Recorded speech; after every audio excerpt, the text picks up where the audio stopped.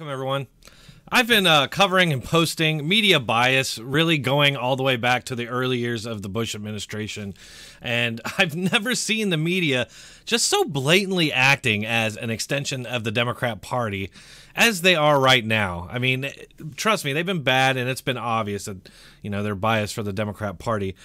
But it just keeps getting worse and worse. And what I mean is they don't seem all that worried about putting on the appearance of objectivity anymore. And they've just gone full left-wing Democrat Party activist. And we're seeing that manifest right now in regards to these latest attempts by this party to undo the 2016 election. I mean, they've literally since day one been trying to impeach him. And yesterday on ABC and CBS Network News, they began floating backup impeachment narratives in case this latest attempt fails, suggesting that Trump's requests to meet the whistleblower are themselves an impeachable offense. And Newsbusters has been covering this, as they usually do. I highly recommend the website. I've been reading Newsbusters for a very long time, probably 20 years now.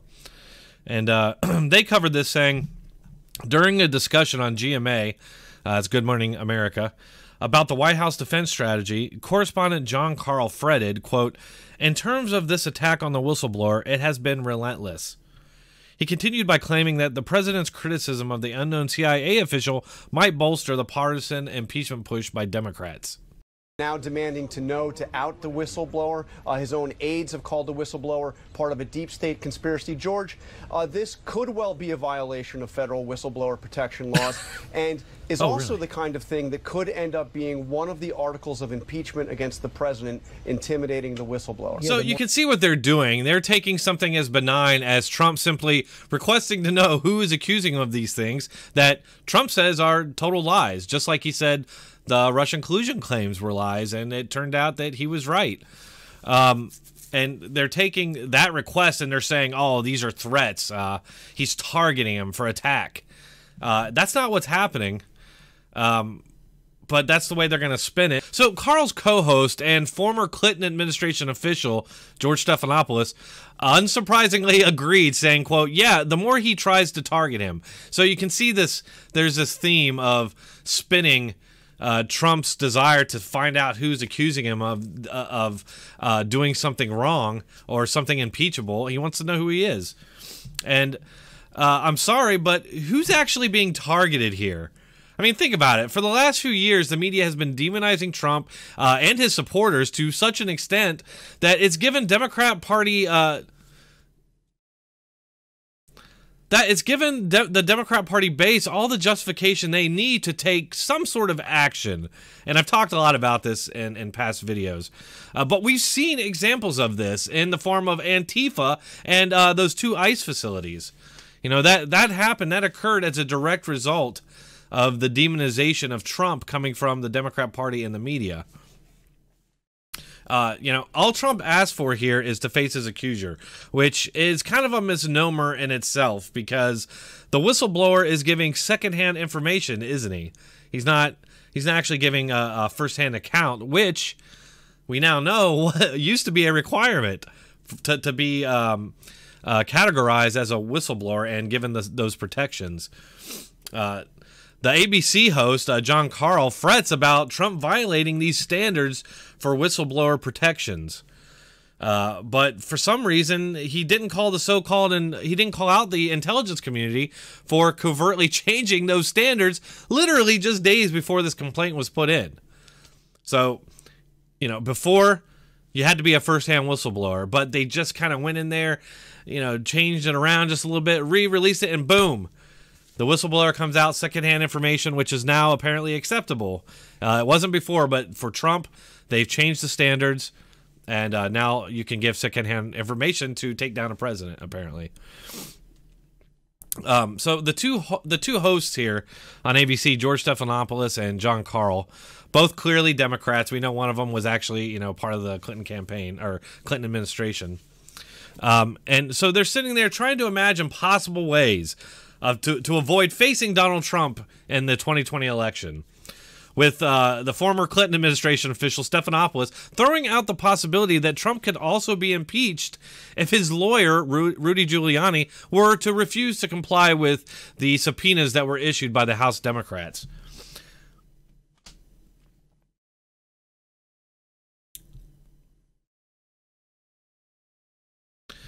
Stephanopoulos says, so if he doesn't comply, that could also mean an article of impeachment. They're just finding impeachment everywhere. They just reach into hats, pull out impeachment.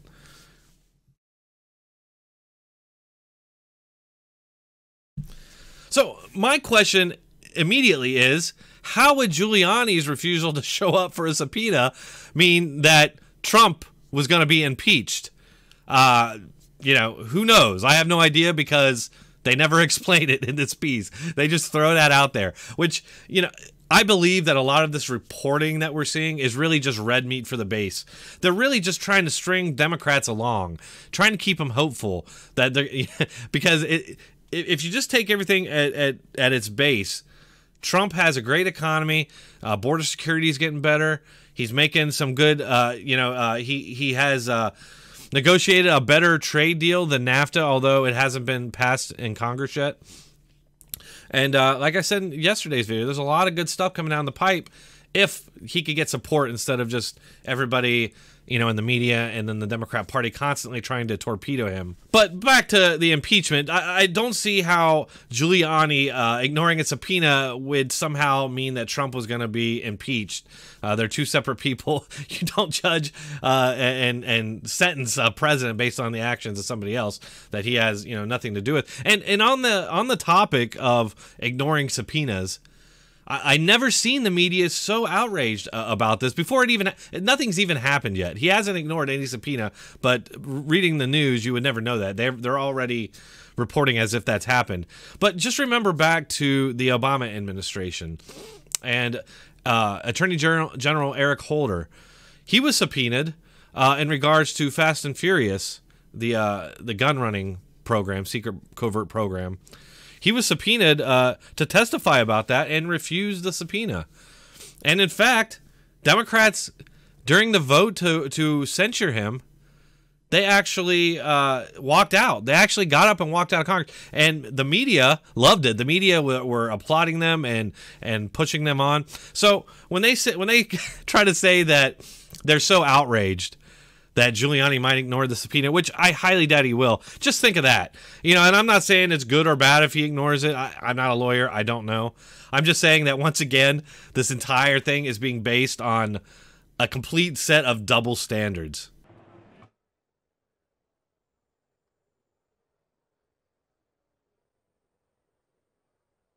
You see, these are Democrats refusing to vote to censure Eric Holder for refusing to comply with the subpoena. Every attempt to impeach Trump up to this point since day one has failed.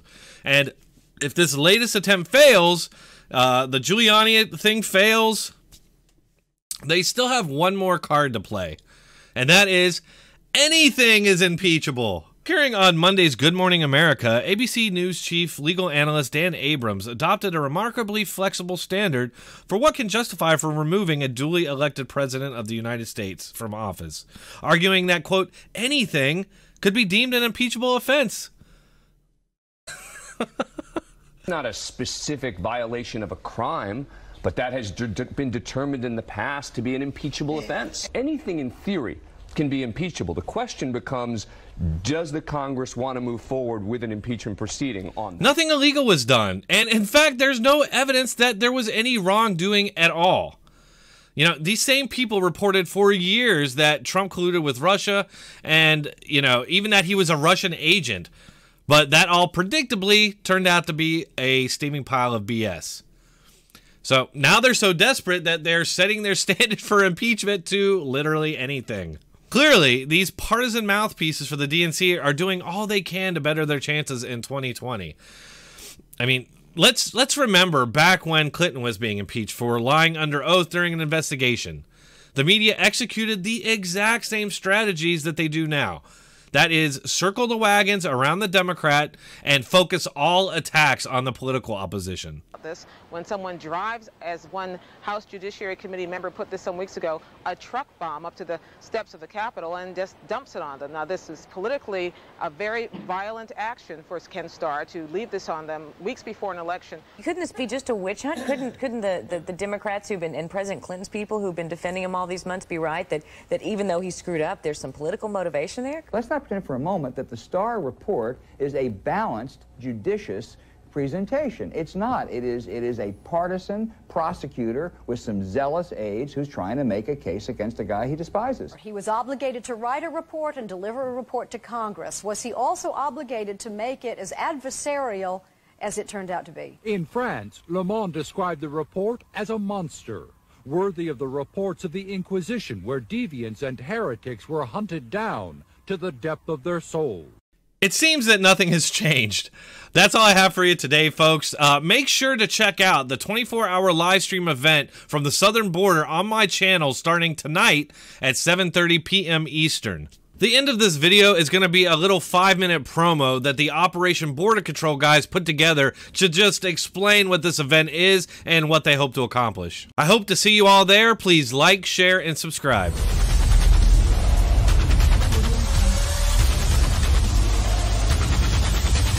Hello, American Patriots. Douglas Dakota here. Many of you have been asking for a long time that you wanted to see myself and American Joe band together and do things together to help America, to help make America great again. Well, I'm here to share with you some wonderful and exciting news on just that subject. People ask me, why am I going to the border? Why am I going to do a 20-day journey into dangerous territory, into cartel areas, to bring the truth back to the American people? Why? Well, because I love America and I love my country. We will start in Brownsville, Texas, and we will go the entire length of the border all the way to San Diego, California, to show you, the American people, what the politicians in Washington, D.C. do not want you to see. The media wants to portray a different picture.